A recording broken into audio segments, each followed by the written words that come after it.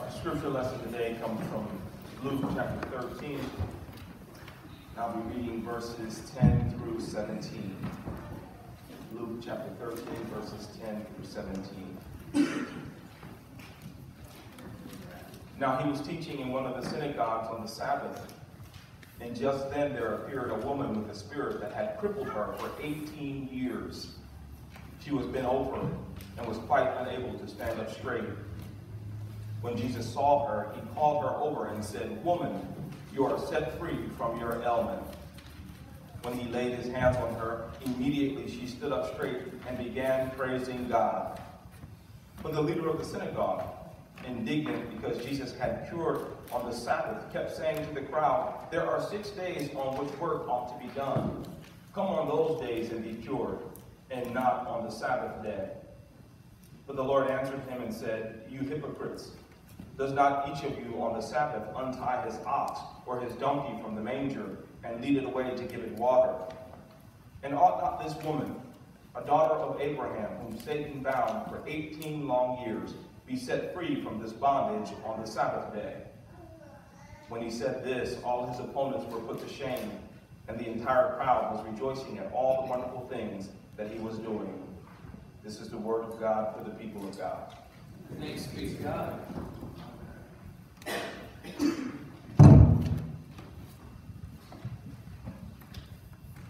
I attended a small private liberal arts college for my undergraduate education.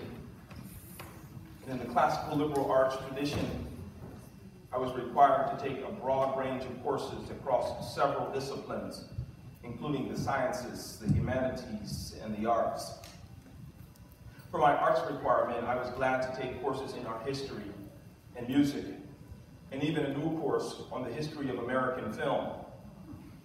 Before completely fulfilling my arts requirements, however, I realized that I had selected all of the course offerings that met my interests.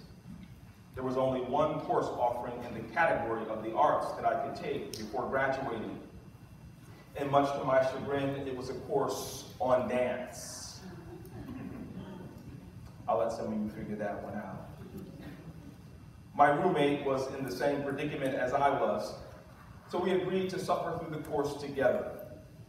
The thinking was that we, the only two males in the course, would share the humiliation. In retrospect, I actually liked the reading for the course, as the reading introduced me to some of the great dancers like Alvin Ailey and Martha Graham and Hanya Holmes, who helped to shape modern dance expression. After discussing the readings for each class, we had to engage in the practice of dance. Now this was the part of the course that I disliked. The course finally ended with a requirement for each student to choreograph and perform his or her own dance routines. And somehow, by the grace of God, I made it through the course. I choreographed and performed my own routine. No one laughed at me. At least no one laughed aloud, as I recall.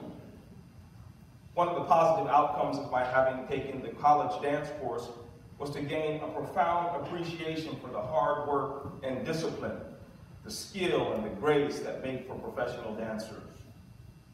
In our gospel lesson, we encounter a dancer who, to our knowledge, had no professional training.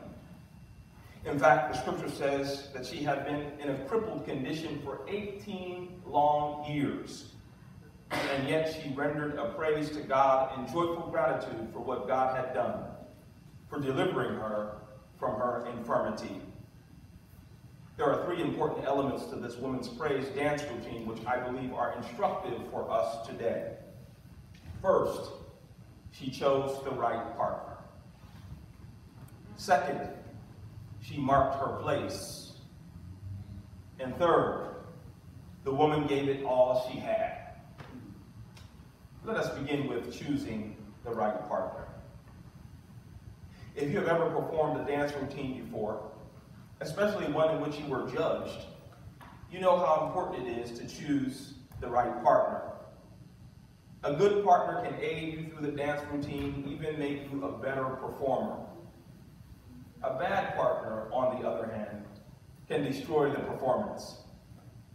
Back in the day when you You went to a dance, you chose your partner based on a list of criteria. Guys, for example, would routinely choose girls who were pretty and popular. In the spiritual realm, however, we choose the partner who will guarantee that we will dance with the heavenly hosts. And my friends, there's only one partner who can permit us to dance on those streets of gold. His name is Jesus. And you see, one day the dancing down here will end. The music will cease. And if we want to dance again, we have to be sure that we have chosen not just the right partner, but the righteous one. We have help in choosing Christ. The help that we have is that God has already chosen us. You remember what God said to Jeremiah. Before I formed you in the womb, I knew you. And before you were born, I consecrated you. I appointed you a prophet to the nations. God has already chosen us. We just have to make sure that in this life, we choose him. The woman in our gospel lesson, in all her sickness and strife, chose Christ. She made her way to the synagogue on the Sabbath, and even more, when Jesus called her, she answered. Now, this is one of the first revelations that this woman, we have to imagine in our minds that this woman had a crippling condition. Maybe it was a really, really bad arthritic condition, and there was nothing that could be done for it. And she had been in this position, bent over, for 18 years.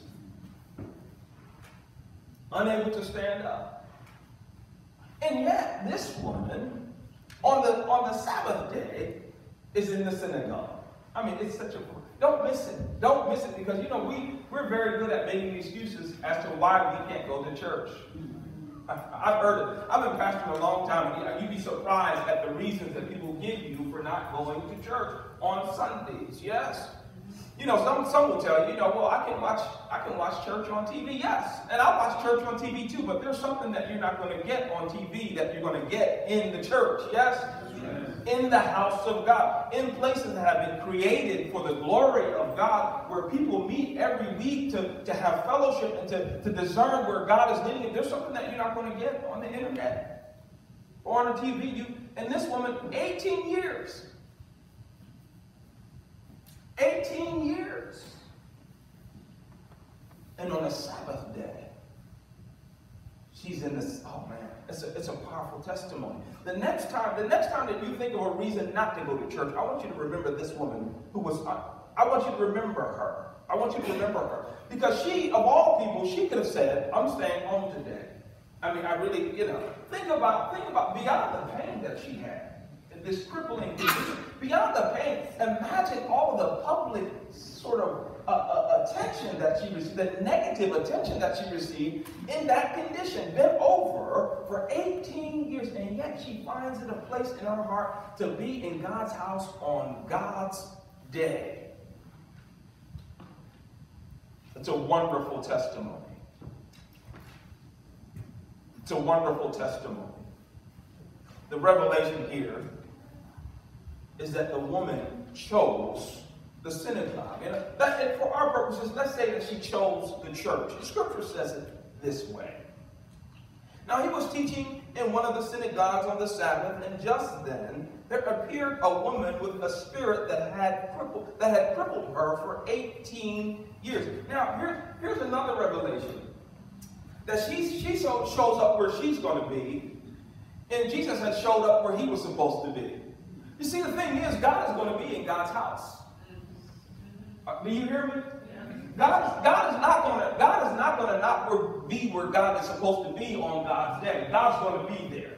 The question is, are we going to be there? So if the woman had stayed home, guess who she would have missed on that? She would have missed Jesus. Not just any sort of teacher, not just any rabbi. She would have missed Jesus. But she walked the church bent over. She entered the synagogue, bent over, and it just so happened that Jesus chose that synagogue on that day. Jesus was where Jesus was supposed to be, and the woman who was crippled for 18 years was where she was supposed to be. She was bent over and was quite unable to stand up, the scripture says. When Jesus saw her, he called her over and said, "Woman, you are set free from from your element. The thing is, when we decide to come to church, I believe that God does something special for us, and we don't always realize what God does for us. Sometimes God heals us, and we're not even aware that we're healed. Sometimes God lifts the burden, and we're not even sure why we feel better. I mean, it should be a week where we just completely imploded, but somehow we're just able to make it through the week because God heals us in special ways when we make a point to get to God's house. Do you believe me, church? You are set free from your ailment. And when he laid his hands on her, immediately she stood up straight and began praising God. The revelation here is that she had already chosen the church, but choosing church is not enough. Listen to me very carefully. Choosing church is not enough. We have to choose Christ, yes? Now see, there's a difference. I found out something.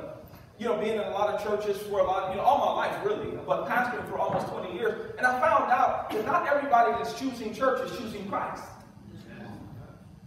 Some people choose church, but they reject Christ, who is Lord of the church. And why do you think there are such things as mean church people? They haven't chosen. They haven't chosen. I'm not talking about just had a bad day. I'm just talking about persistently mean. and ornery and cantankerous and evil. They choose the church, but they haven't chosen Christ, who is the Lord. See, the thing is, when we choose Christ, Christ, we give God a chance to deal with all of that stuff. And to shape us and to mold us into the image of his son, Jesus Christ. Choose Christ. Choosing church and choosing Christ are not necessarily one and the same. There's a popular TV show. I'm sure you've watched it. It's called Dancing with the Stars. Have you seen this show? Dancing with the Stars, in which professional dancers are paired with celebrities in an all-out dance competition. Have you seen this show? You will never see two dancers perform their entire routine across the floor from each other. Have you ever seen that? I mean, one dancer's over there, and another dancer's 30 feet over there, and they're just going to town by themselves. You won't see it as antithetical to the purpose of the dance show, yes? That will be awkward indeed. Dance is about how you use space. This is what I learned in my dance class. It's about how you use space. It's about proximity. When I was a youngster, we used to have this dance called some of you may remember this. It was called a slow drag. Now, I'm not going to demonstrate the slow drag because that's not for church on today. But let me just tell you that you would choose your partner, and the song had to be nice and slow. Are you with me, Sister Shannon? It had to be a nice, slow. Come here, Sister Vanessa. We can do a sanitized. We can do a sanitized version of it. We're going to do a nice version. Give her a hand. She's coming up to church. Today I'm dancing with a star. So we're going to do a nice one. Let me do it. We just grab here and you grab me there. And we just kind of just dance like this. Now, we would be a little closer, but we're in church. And we just dance and we rock to the music and we dance. Are y'all following that? And this was a really nice dance, but you had to be careful because this dance can get you in trouble, Brother Jackson. You know what I'm talking about. Let me go over here to my notes so I don't get in trouble. Now let's be clear. Because the dance is performed in very close proximity to your partner, I mean close enough for you to whisper in your partner's ear, sweet nothings. Are y'all with me today, church? Now see, in the spiritual realm, I believe that God desires a close dance. Some of us are dancing with God, but God is way down the street somewhere. Some of us are dancing with God, and God is 3 miles away, yes? Some of us are dancing with God, and God is the last encounter that we had with God 3 years ago, yes? But I believe that God wants to be close to us, yes? I believe that God wants to be close enough where God can whisper words of our destiny in our ear. I believe that we have to be close enough to God so God can remind us of the promises that he's given us, yes? I believe that we have to be close enough to God when the world is run amok. God can say to you, listen, I have a purpose and I have a plan for your life. And my plan for your life is not interrupted by all the craziness in this world. But you've got to be close. Yes? That's why when Jesus came to the synagogue and he saw the woman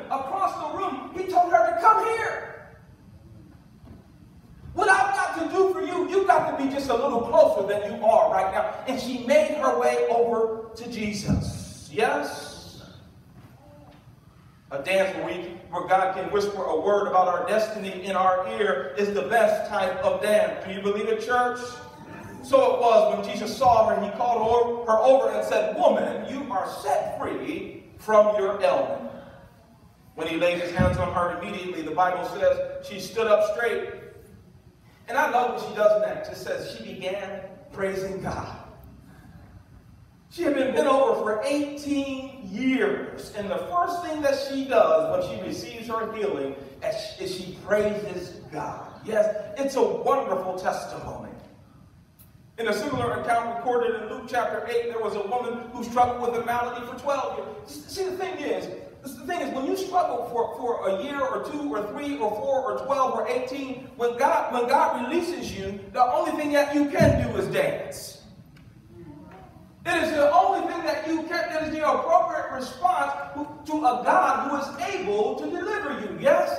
So when God healed her, she'd been over for 18 years. When God healed her, she began to dance right away. And so it was with this woman who had an infirmity for 12 long years. Yes? Now the thing is, here's the thing. I hope you get this word today, because I think what I believe is that some of us are sick, but we don't know it. And so we're not really buying into a sermon in which we're praising God and we're dancing before God, because we really don't know that we have an ailment. Yes? These two women knew they were sick. And the Bible says that she was sick for 12 years, and she spent everything that she had. There was nothing left. And some of you have gotten to that point where you've exhausted all of your options. There's nothing else for you to do. You've tried to fix your problem. You paid the doctor to try to fix your problem, and your problem is worse. Yes? That's where she was. But she heard that Jesus was passing by, and she said, "Listen, this is my last chance. If I can just get close enough for a dance with God, I'll be okay." She said to herself, she said, "Listen, if I can just muster up the strength and press through the crowd and just touch the hem. All I have to do is touch the hem of his garment, then I'll be made whole." Yes? The word for somebody today is that you've been dancing with God, but God is so far away. And God is asking you, we're in a perfect opportunity here as we go into the Lenten season, where the disciplines of the faith help us to go get a close encounter with God. This is a perfect opportunity to say, "Listen, I've been dancing with God, I need a close dance. I need a dance that is close enough for you to kind of give me some instructions. I need a dance that is close enough for you to remind me of my destiny. I need a close dance. This thing across the room is not working for me." Are you willing to dance with God in that way? I'm here to tell you that there's some things that only God can fix. Yes? And if we make it our business to get close enough to God, where God really sees and discerns the sickness and the ailment, the things that we're not even aware about that we're carrying, God will heal us. Yes? A good dancer chooses the right partner. A good dancer marks their place. And a good dancer gives it all that they've got. On giving it all you've got, the scripture says it this way. Because I believe, when we have a real life encounter with God, God transforms us so much that we don't worry about what people think about us. We kind of forget that there are people watching us.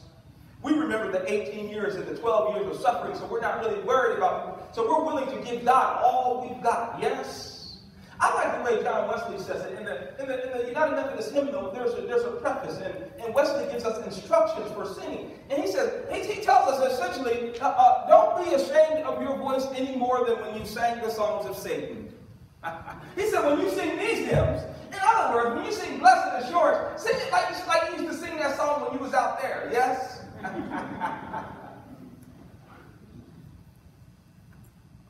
God deserves everything that we've got. And the scripture puts it this way. He says, "You shall love the Lord your God with all your heart, with all your soul, and with all your might." Yes? And I believe that God deserves an all your might type of offering.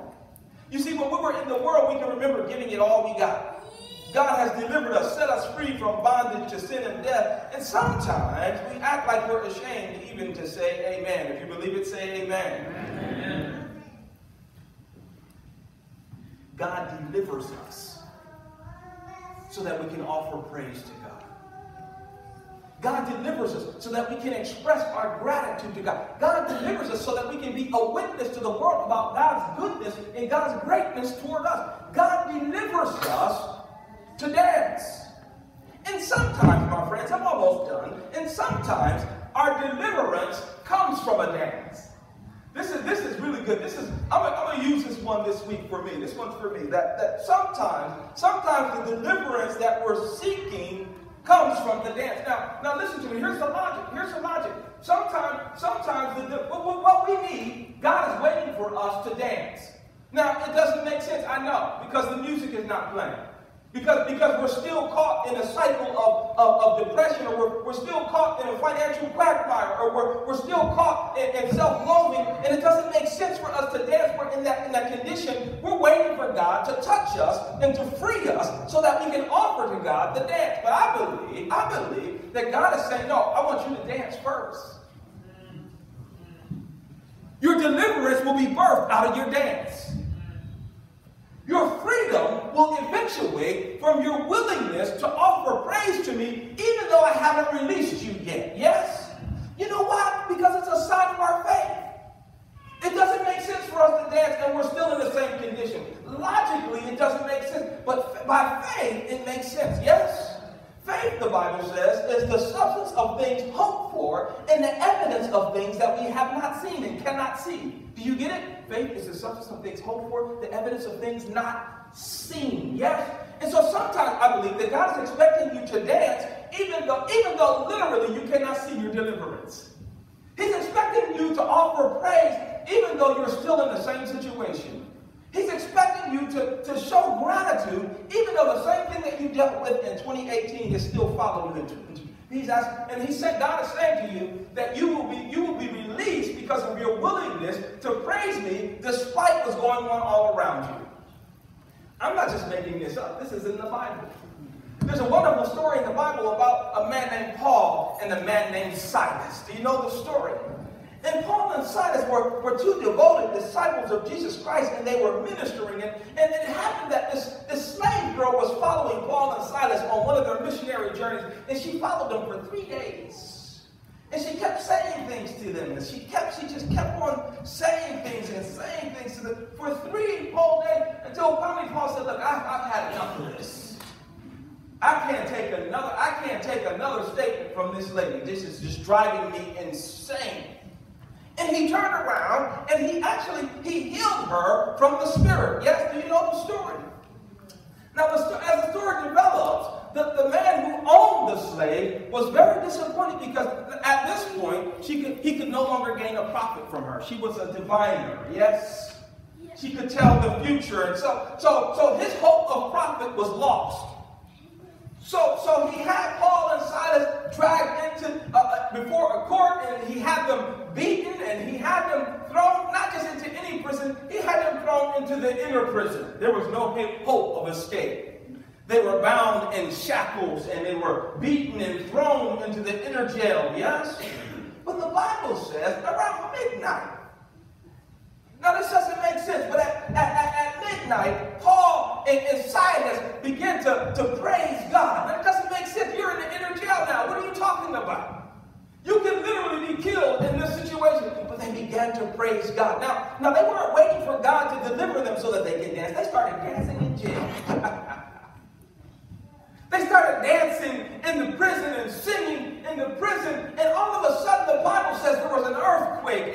And the doors to the prison were loosened. And Paul and Silas went free. Listen, they were free because they decided to dance. And I believe for somebody today, God is waiting on you to express your faith even in hardship. Don't wait for God. Don't wait for God to do it to say thanks and do a nice little dance. It's easy to dance when God does something for us. But dance before God does it. Now, if you can dance before God does it, you know what? That is the ultimate sign of your faith. that you know, God, listen, I'm going to dance like I'm a crazy man because I know that you're able to deliver. Now, you know what? When you do that, you know what you do? You get God's attention. You know what? God begins to move. The earthquake is symptomatic of the ways in which God orchestrates in your things in your life to free you. It's not about an earthquake. It's about God shifting things around in your favor. The person that said no is now saying yes. The promotion that they gave to someone else, now they're offering it to you. God shifts things around in such a way that you walk into your destiny because you're willing to dance before you get delivered. Yes, are you with me today? Oh, my. I'm going to dance this week, Sister Vanessa. Listen, if you see me dancing in the kitchen, it's okay. Don't call it out. I'm okay. I'm going to dance my way out of this thing. You hear me, church? I'm just going to dance and dance and dance and dance. And the expectation is that God is going to show up. You see, the thing that moves God, I'm finished. The thing that moves God, you know what moves God? It's our faith. The Bible says, without faith, it is impossible to please God. Without faith, we can't even, every person of note in the Bible that we talk about in a wonderful way demonstrated their faith. Yes? It's true with Moses. It's true with Abraham. It's true with Elizabeth. It's true with Mary. Every person in the Bible, without faith, it is impossible to please God. And I believe for somebody today, God wants you to exercise your faith. You're waiting for God to do it so that you can say thank you. God's saying, no, exercise your faith now. I can do it, but exercise your faith now. I'm able to do exceedingly and abundantly above all that you ask for a thing, according to the power that works in you. And see, we're waiting on God. See, God is not Santa Claus. You know, when we're children, you know, the expectation is that, you know, Santa's just going to come down the chimney. Even if we were bad, he's going to come down the chimney and give us a whole truckload of gifts. Yes? But God doesn't, God is waiting. When we grow up, God is waiting for us. Yes? God is waiting for us to demonstrate that the fact that we believe in God. And God is saying, listen, I don't know who I'm talking to. This is my last time I'm going to say it. Then we're going to the table. God is waiting on your dance. And God is waiting for you to dance close enough to God where God can tell you, can remind you of what God told you years ago. God can remind you of your purpose and your destiny. And my friends, it is a promise. In God's time, God will deliver you. Yes? God will deliver you. Thanks be to God. Amen.